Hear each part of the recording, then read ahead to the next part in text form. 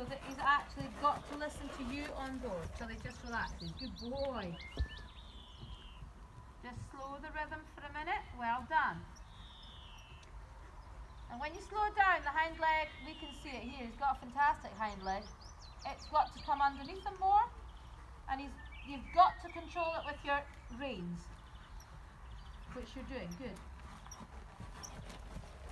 Good boy.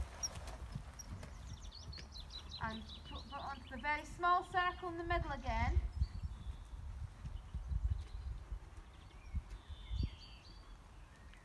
And then go sitting. Very, very good trot. Now you sit up and look at the outside ear so that you're not leaning in. Good girl. Super.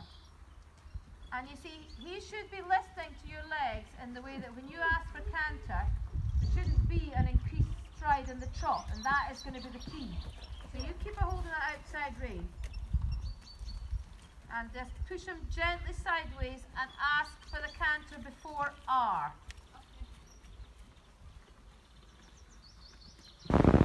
Well done. Good boy.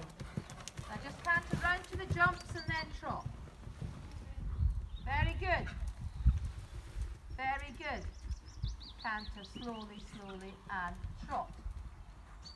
Well done. Just gently get him back again. Fantastic. The canter's much better in this rein than it is the other. Yeah. Super. Good stuff, Ellen. Right, go back into the middle again. I know it's quite hard. It's hard work, but we'll only do another couple. How good is this trot? I want him a bit rounder. A bit more connected. The key is the transitions up and down. Because he's got such a massive stride in the trot and the canter, he finds it quite hard to balance, and that's when you come out of canter. Julie and I can see the first stride of trot is a massive, big, long, unbalanced stride because he's lost balance. So he's got to be able to canter at trot speed before you're going to get a nice transition. Do you know what I mean?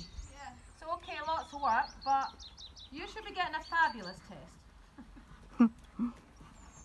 Really good trot, Ellen. Right, don't let it be any faster. So push him sideways first, hold on to the outside rein and canter when you're ready. Ooh, ooh. Then he stops going forward. Yep. And get him rounder, moves a bit in his mouth, gently. Well done. And trot. Well done. Back into the middle. We're going to do one more this way.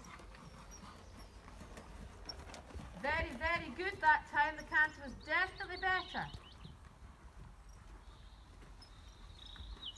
Even if you did this 3-4 times a week, the difference would be like night and day. Hold on to him. Getting knackered, I know that. Sideways. Yep. And when you've got the bend like that, it can't possibly run off, you see. Very good. Push him sideways and canter, holding on. Canter. Come on. Well done. Good boy. Move the bit in his mouth. Go on. Very good. Circle. That's okay. I want one more before he's to canter right to the jumps. Does he feel knackered, Ellen? Pardon? Does he feel knackered? Not knackered. He looks knackered, doesn't he? He looks tired.